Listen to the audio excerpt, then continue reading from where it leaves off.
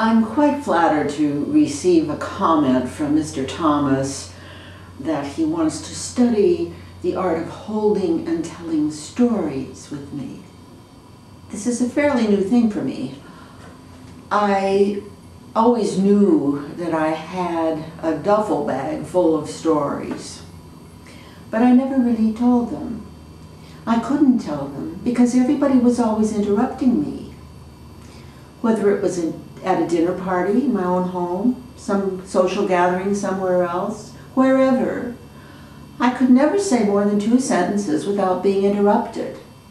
So I never could develop the skill of telling stories. Now, being online, no one can interrupt me. It opens vistas. I could even do a novel. No one can interrupt.